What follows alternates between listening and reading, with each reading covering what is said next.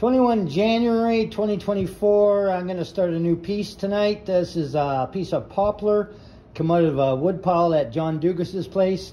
I've been playing around with a bunch of this wood for over a week.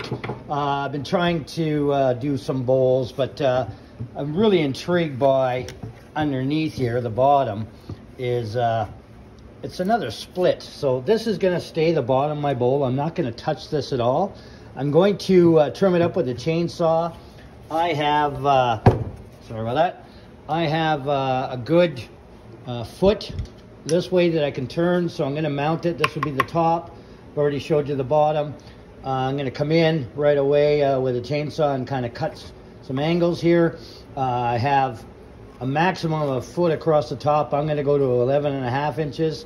I've got a nice spot on the bottom picked out and marked up, where I'm going to try to call it the center of the bottom, and that will sit kind of where this knot is, and have a good 8.5 inch bottom as I kind of slope like this. So I'm going to play with this piece. This is video 1 of a bowl I'm going to call Dugas.